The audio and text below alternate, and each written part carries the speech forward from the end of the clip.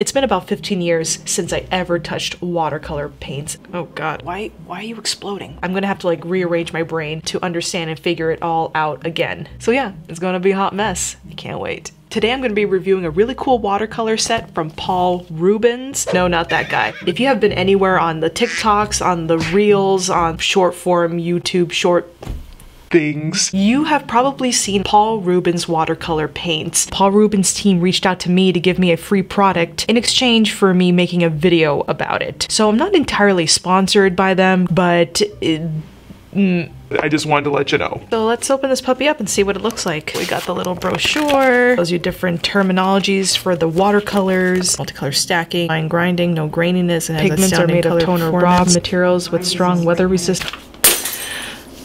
Let's just get going. Pretty. So we have here 24 colors. This part.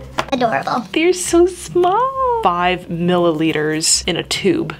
Let me just go grab my watercolor paper.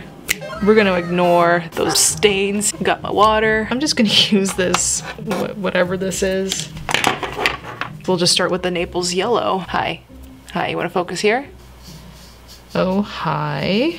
She's doing something. Right off the bat, I'm seeing it's very pigmented. Obviously, I have a lot to learn when it comes to watercolors. Just by looking at how vibrant those colors are, it's gonna be beautiful. I just hope I can do justice to these. Oh my gosh. Wow.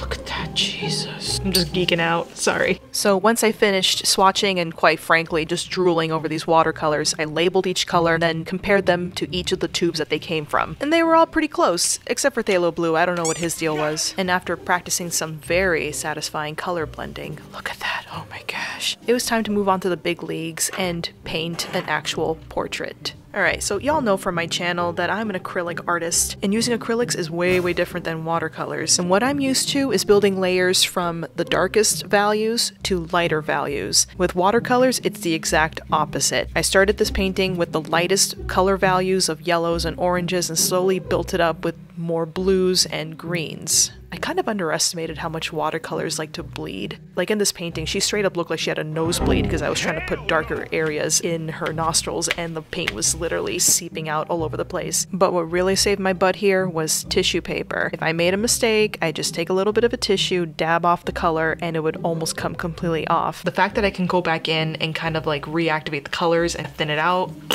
that changes everything. And yeah, let's just address the topic of this painting. It is a lady with melted ice cream dripping on top of her head in all its drippy droppy glory. Ah, what an inspired concept. I just could not get ice cream off the brain, and yeah, there you have it. This is the inspiration. This is where my muse spoke to me. I think I kind of like that. I think I'm gonna try to do more food incorporations into paintings because it's pretty freaking weird. I kind of like it.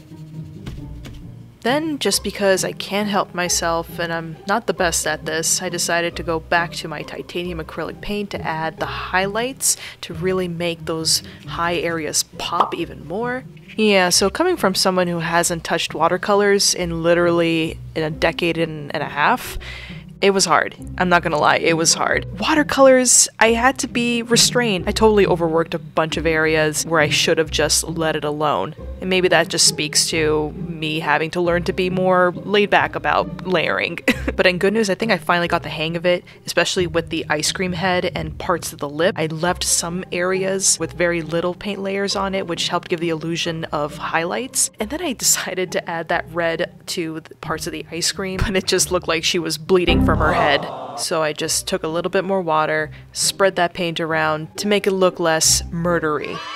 So what do I think about these watercolors from Paul Rubens? I think it's pretty good. I don't really have much experience with watercolors otherwise. I've used pretty trash watercolors in the past. I had a lot of fun with blending, shadows, values. So yeah, from an acrylic artist trying something new, I definitely am glad I did it. Would definitely make again. So if you're down to try these watercolors, be sure to check out my affiliate link in the description below. And if you're really enjoying this painting process, you can click on this playlist right over here.